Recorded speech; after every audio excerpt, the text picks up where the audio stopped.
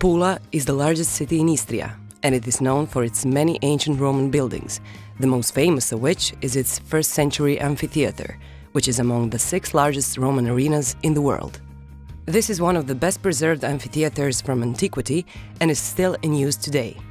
Though it did host the gladiators' fights in the past, today it primarily serves as an incredible stage for various cultural events. It features some of the most famous music stars, performing musicals, performances, and a special experience during the Pula Film Festival. In the premises below the arena itself, there is a museum where one can see various interesting exhibitions from the ancient times.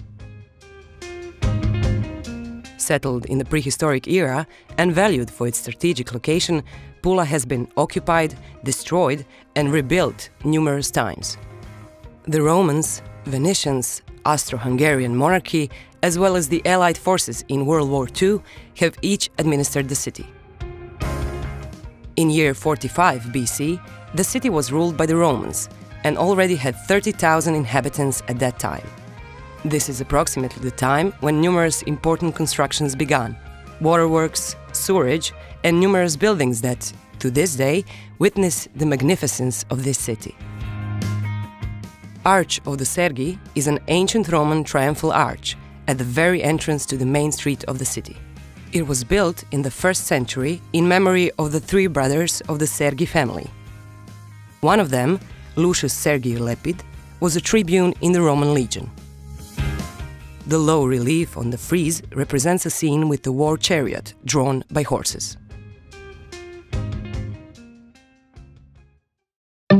At the end of the street is the central city square, or forum, and the temple of Augustus.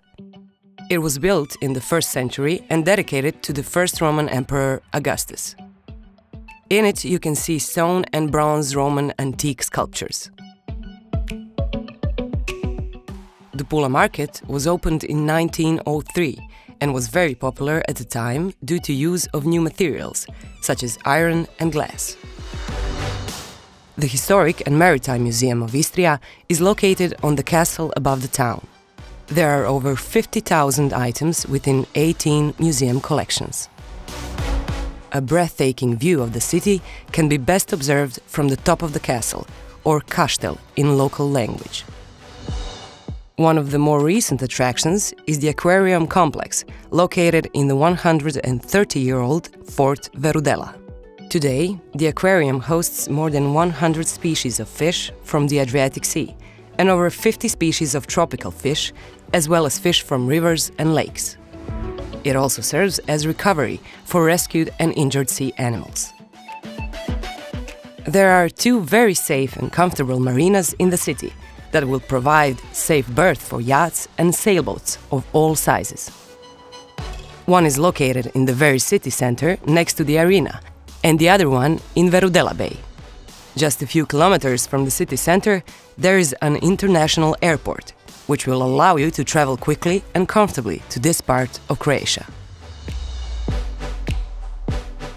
The Brijuni Islands National Park is just 6 kilometers away from Pula, and it is one of the most attractive tourist attractions in Croatia. This archipelago consists of a group of islands of the western coast of Istria, which together with the surrounding waters was proclaimed a national park in 1983.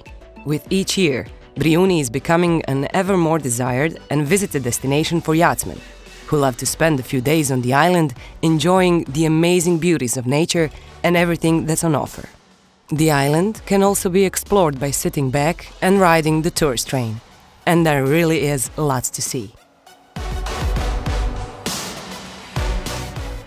Stay safe and visit official Croatian National Tourist Board website for all most relevant travel and safety information.